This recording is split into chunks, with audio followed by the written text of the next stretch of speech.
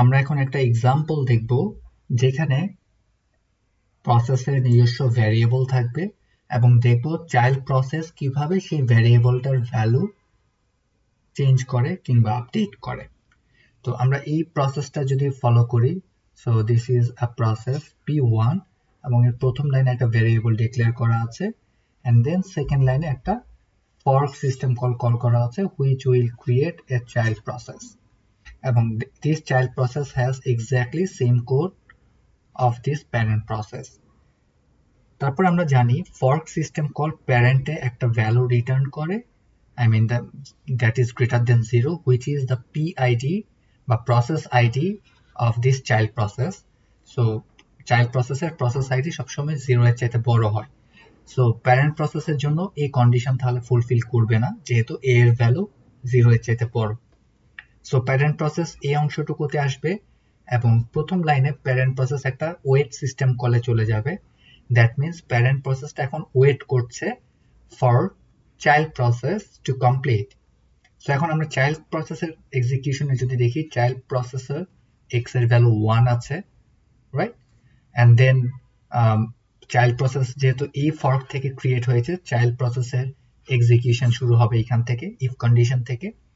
So child প্রসেসে এর value will be 0 because fork returns process ID of child in the parent that is greater than 0, but it sets 0 in the child process.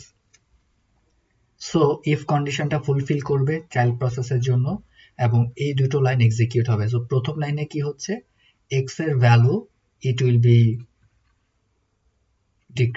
decreased by 1, so and then value of x will be printed.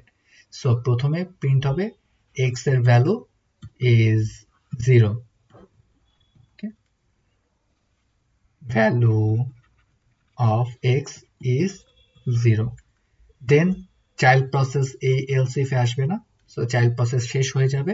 so child process যখন terminate হয়ে গেল তখন এখানে parent প্রসেসের waiting শেষ হলো এবং parent process এখন x এর ভ্যালু আপডেট করবে। সো দ্য কোয়েশ্চেন ইজ এখন x এর ভ্যালু কত হবে?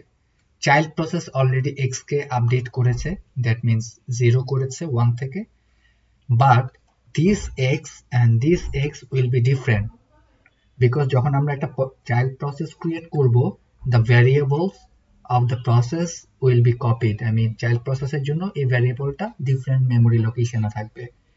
So that's why যখন আমরা প্যারেন্টে x এর ভ্যালু ইনক্রিমেন্ট করছি, x এর ভ্যালু হবে 1 plus 1, that means এই ভ্যালু এর সাথে ইনক্রিমেন্ট হবে, not this one যেটা x child process আপডেট করছে। So from the parent process x will be 2 and then সেটা প্রিন্ট হবে যে value of x is 2. So এইভাবে আমরা যদি কোনো ভ্যারিয়েবলস থাকে প্রসেসে, এই ভ্যারিয়েবলগুলো লোকাল ভ্যারিয়েবলগুলো এগুলো প্যারেন্ট এবং চাইল্ডের যখন ক্রিয়েট হচ্ছে, চাইল্ডের একটা নতুন কপি ক্রিয়েট হয়। সো চাইল্ড যখন কোনো কিছু আপডেট করবে সেই কপি ভ্যারিয়েবলের উপরে আপডেটগুলো করে।